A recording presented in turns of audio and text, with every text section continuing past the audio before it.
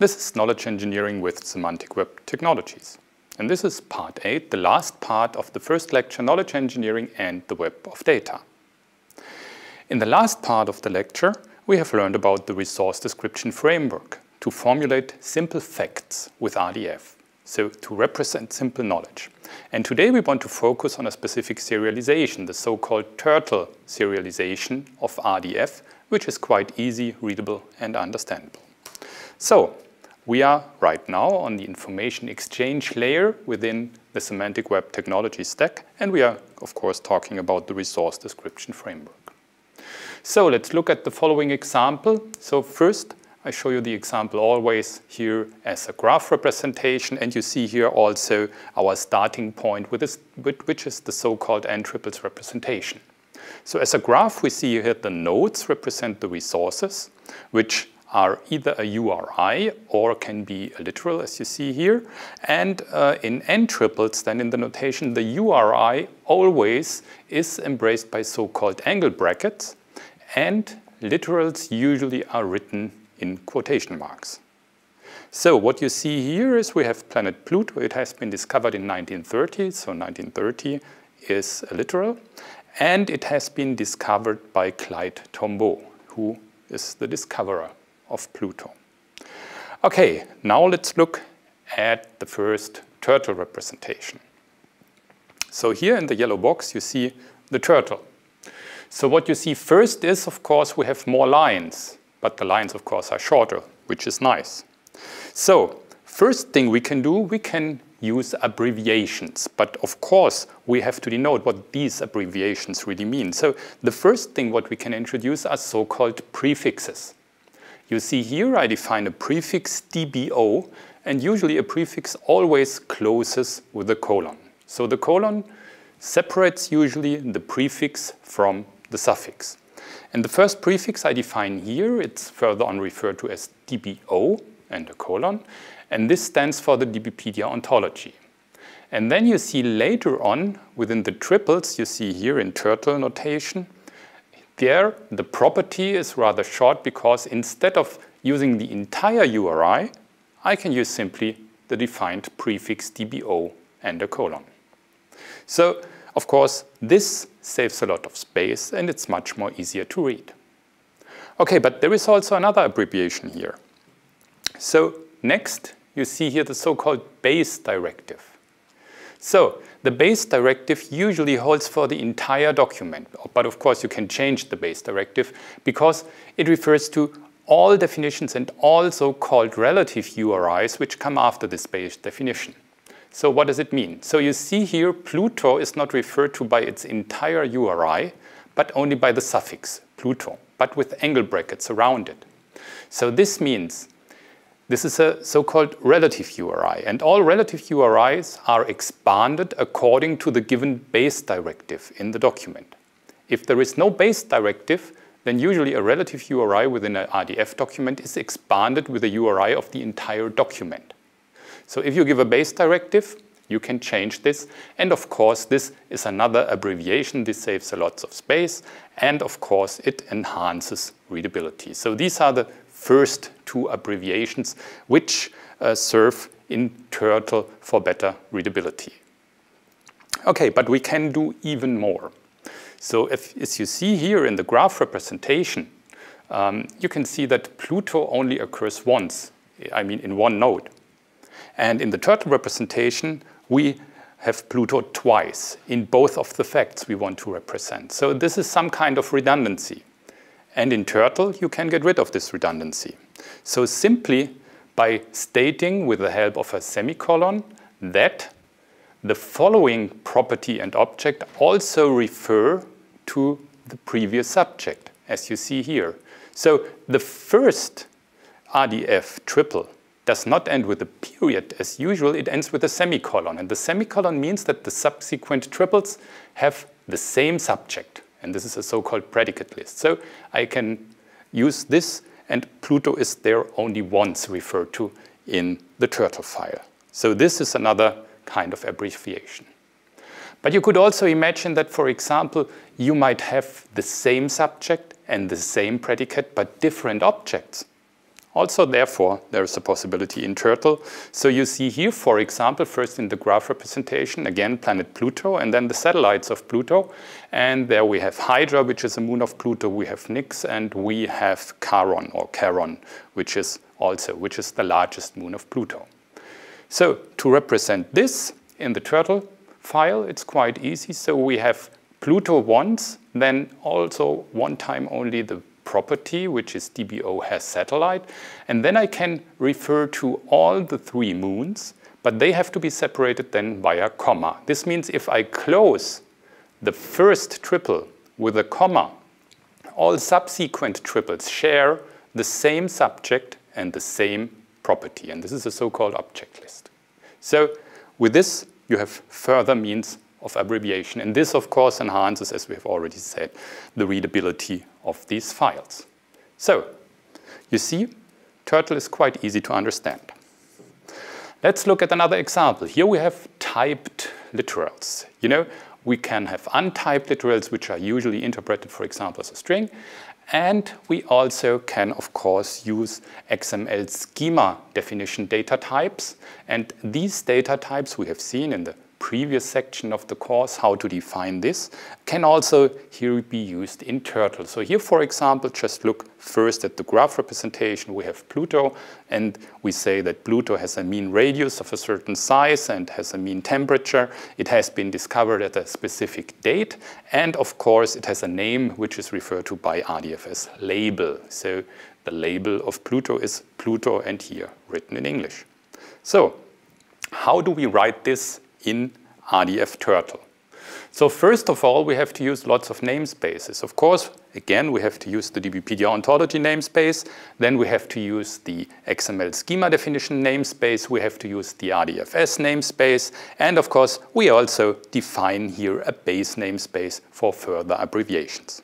So, and then you can have a look at the RDF triples, which are rather short. We say here that Pluto has a mean radius, and then there is the typed literal, which means we have a floating point with double precision here. We say this is 1161.00, and we say that this has the data type double.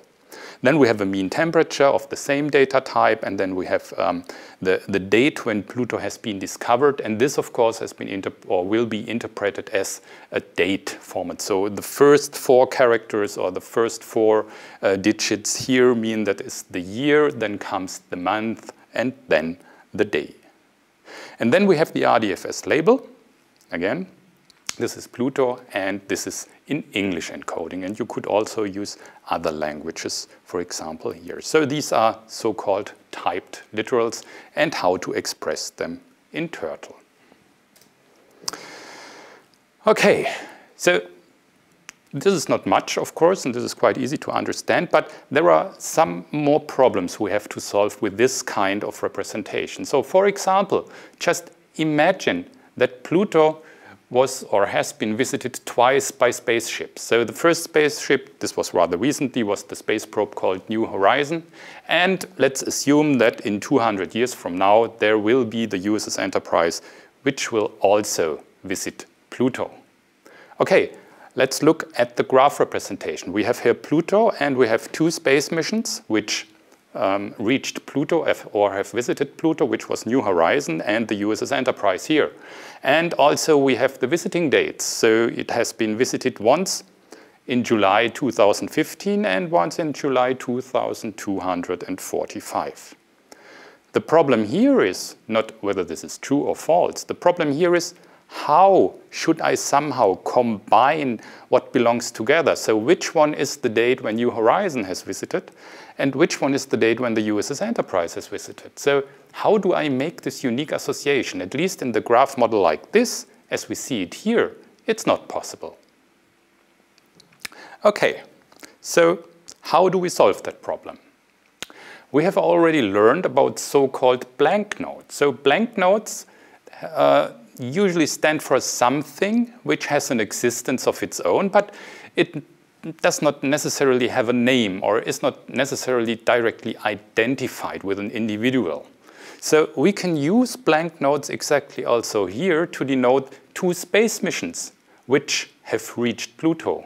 And then with each of these space missions, we can associate a spaceship and we can associate a visiting date. So here it's pretty simple. So I have the first blank note, which is associated with the spaceship New Horizons and the visiting date in 2015. And I have the second space mission blank note, which is associated with the user's enterprise and the date in the future.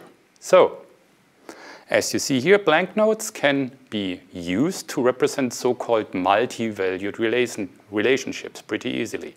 So this is one design directive I wanted to address with you. This is the reason why, for example, we use blank notes here in RDF. Okay, so how do I now encode this graph within Turtle? So let's have a look. Whenever I use blank notes as a subject, I use here these so-called squared brackets, as you see here. So first I want to model the fact that I have something which has a spaceship and which has a visiting date. So I say here I want to define a blank note with these two square braces, but we do not know anything about that. So this has no URI. So it's simply these two squared braces. And then I say this thing has a spaceship and has a visiting date, and of course I complement my triples accordingly. So this is an anonymous blank note as a subject. Okay, but I want to go further in my knowledge representation, so I want to make clear that Pluto has been visited by that space mission and also by another space mission. So then I also will apply this blank note as an object. And more than that, this object then has also several properties. So I also have triples which use this object as a subject. Okay, so this is encoded in the following way. So here we have Pluto, and you see it has a space mission. Exactly, it has two space missions. And then you see two sections that are embraced by these squared braces. And within the squared braces, there are the two facts which refer to the blank note. So it means Pluto has a space mission which is a blank note. So you have the square braces here. And inside the square braces, there is knowledge about this blank note. So it means the blank note within this squared braces, there are two triples encoded and they are nested. So there are the spaceship and the visiting date. So first for the New Horizons and second one for the USS Enterprise. So this kind of construction is called a nested anonymous blank note.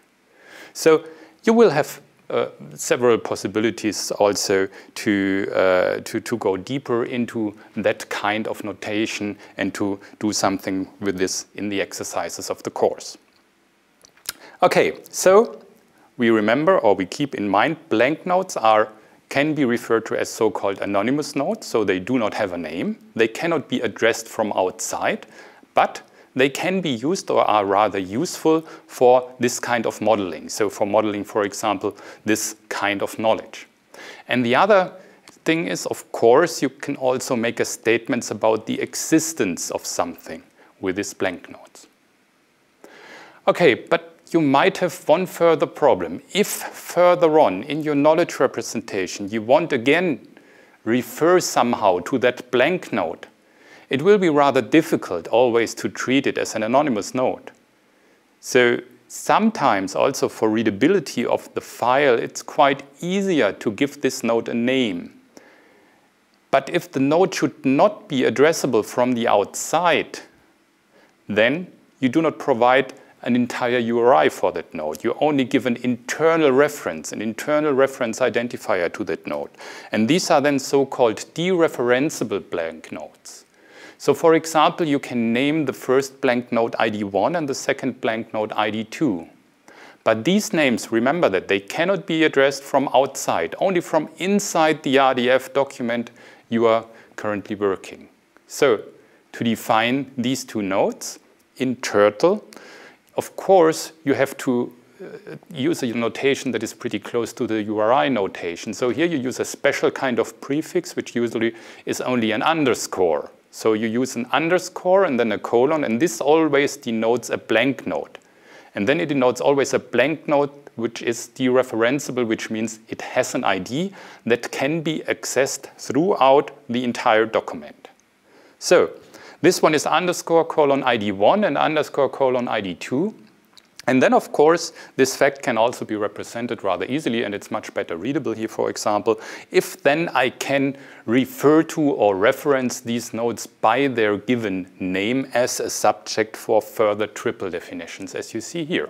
So this might be quite handy for you. So you have to distinguish, either you make a node completely anonymous, or you give it a name.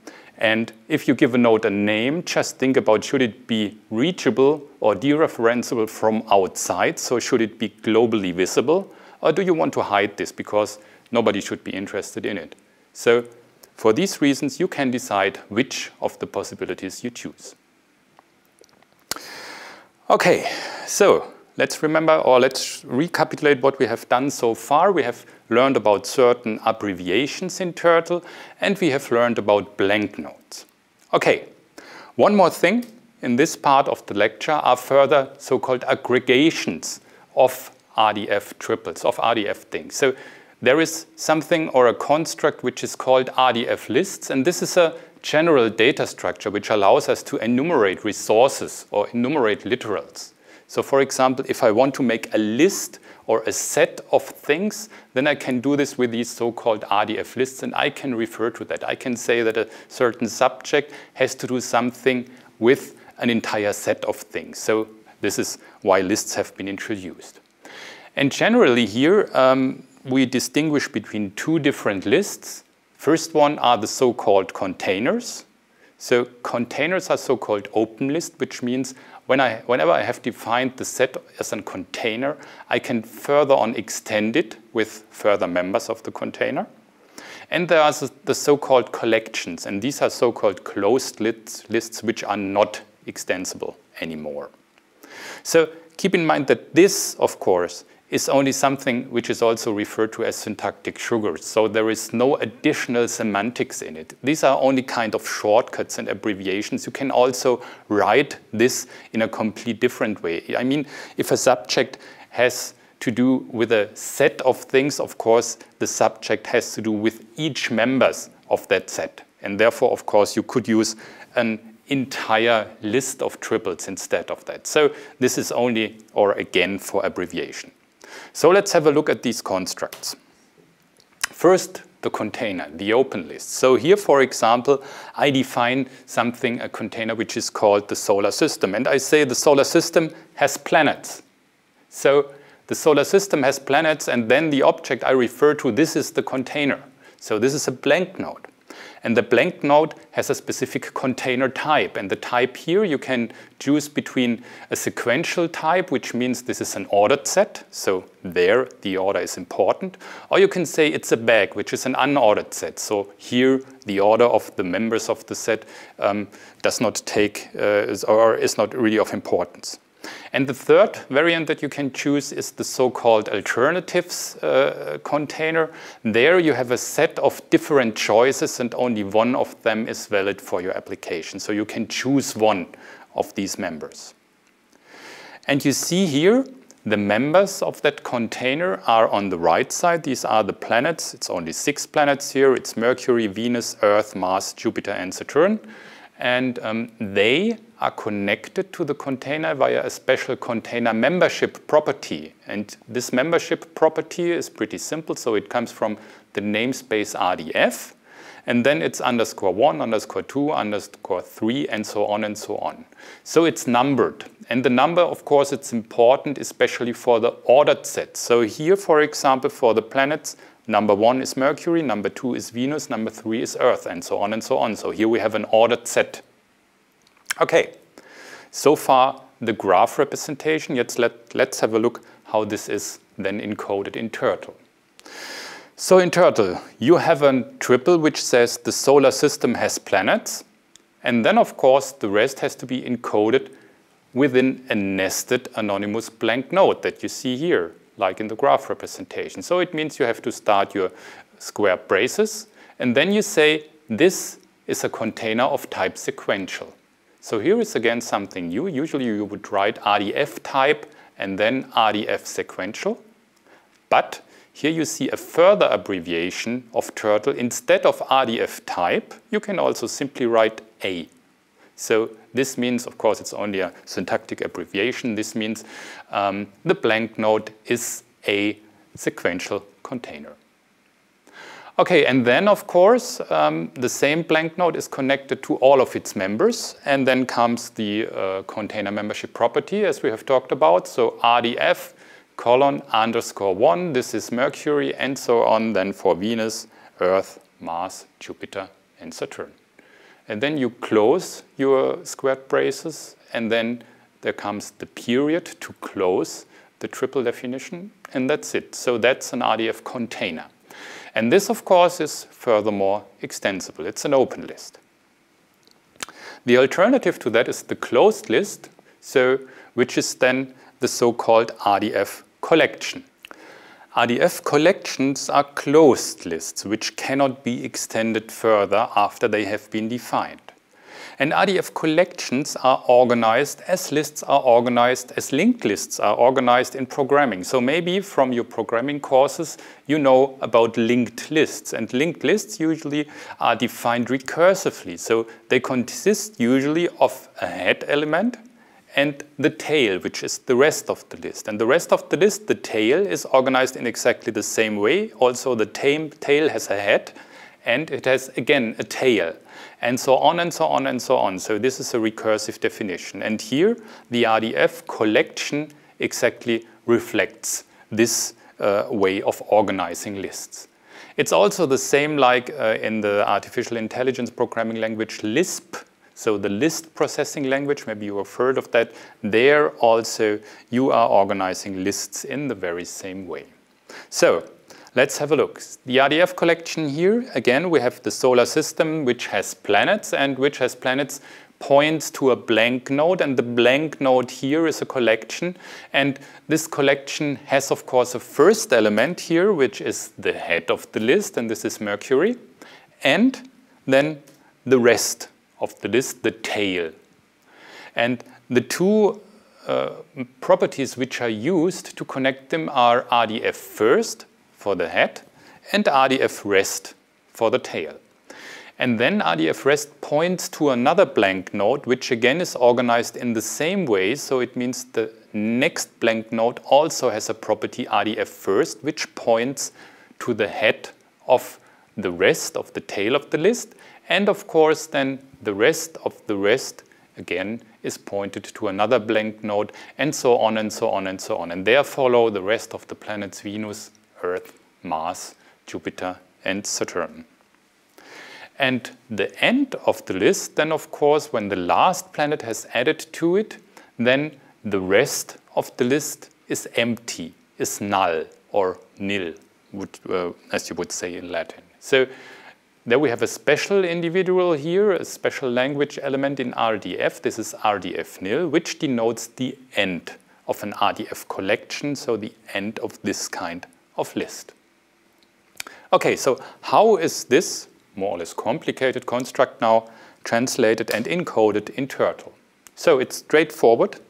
So we start with the solar system, and the solar system has planets, and then there comes a blank node with nested information inside. So we start here with a squared brace. So inside the squared brace, first we have the first element, RDF first, which is Mercury. This is the head of the list. And then there comes the rest, RDF rest, which points to another blank node with nested information. And the nested information is always organized in exactly the same way. The only thing here is you have to open again and again and again squared braces for each of the blank nodes that are used in this construction. And after that, when you have finished your list definition and when you have put in the last property RDF rest and connected it with the end of the list, which is the individual RDF nil, then you have to close all your open squared braces. And don't forget one of them to close. So yeah, we have to confess this if the collection gets rather large, and if there is more information inside than a simple triple, for example, then it might be rather difficult to read. So the point is, the definers or the creators of Turtle, they have again thought of another kind of abbreviation for exactly this kind of collection. And for this, they have introduced now the regular braces, which are round here. And they simply are an abbreviation for this longer kind of collection definition. So here you write simply, the solar system has planets, and then you open your brace. And then simply you enumerate all the members of that collection. So these members are separated simply by space, and when you are finished, you simply close the brace and then make your period. And this again, internally, the Turtle interpreter will retranslate it in exactly the construct you see here. But as we see here in our definition, this of course is quite simple and quite easy to read. So these were the two kind of lists that are available in RDF Turtle, which are containers, remember they are open, and collections, they are closed. In the next part of the lecture, which means in the second lecture, we want to go deeper into knowledge representation with RDF.